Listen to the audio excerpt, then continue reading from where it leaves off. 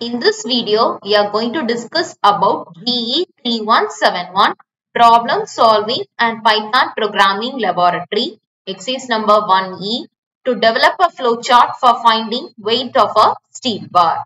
Now, let's see the syllabus for Regulation 2021. It is the syllabus. Identification and solving of simple real life or scientific or technical problems and developing flowchart for the same.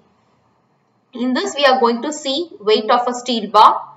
Before entering into the topic, first let's see what is a flowchart. Flowcharts are a diagrammatic method of representing algorithm. It uses an intuitive scheme of showing operation in boxes connected by lines and arrows that graphically shows the flow of control in an algorithm. Now let's see what is the weight of a steel bar. So a steel bar means, first let's see what is a steel bar.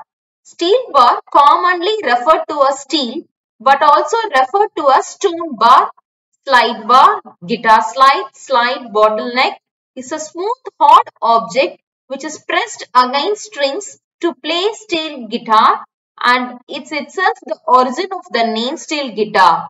The device can either be a solid bar which is held in the hand or a tubular object formed around the player's finger. Instead of pressing fingertips on the strings against frets as a traditional guitar is played, the steel guitarist used one of these objects pressed against a string with one hand while plucking the strings with the other to gain the ability to play a smooth and a deep vibrato not possible when playing with fingers on frets. Rebar is also known as reinforcement steel, and reinforcing steel is a steel bar or mesh of steel wires used in reinforcement concrete and mason structures to strengthen and hold the concrete in tension.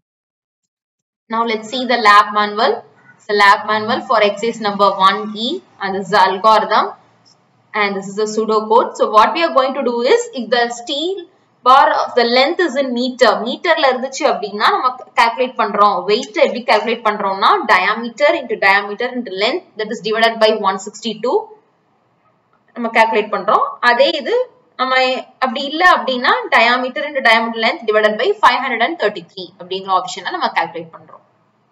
So இப்போ நம்ம flow chart பார்க்க போறோம். So this is a symbol for start, so that is known as terminator அப்படினு நம்ம சொல்றோம், இல்லனா terminal point oval அப்படினு நம்ம சொல்றோம்.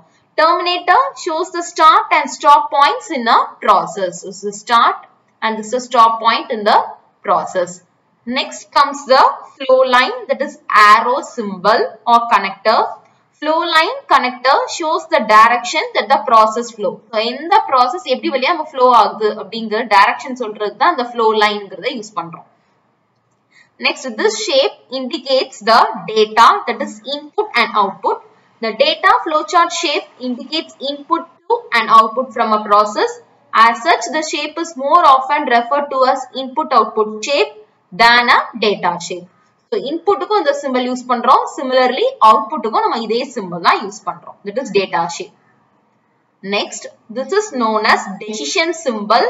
It indicates a question or branch in process flow. A decision flowchart shape is used when there are two options, that is yes or no.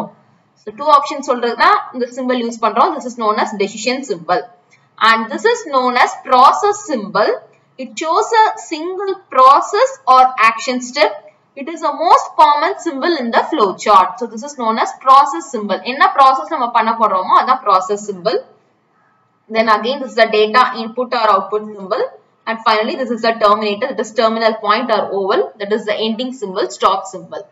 So finally, we have drawn GE3171 Problem Solving and Python Programming Laboratory 1E exercise, that is how to draw a flowchart for finding the weight of a steel bar.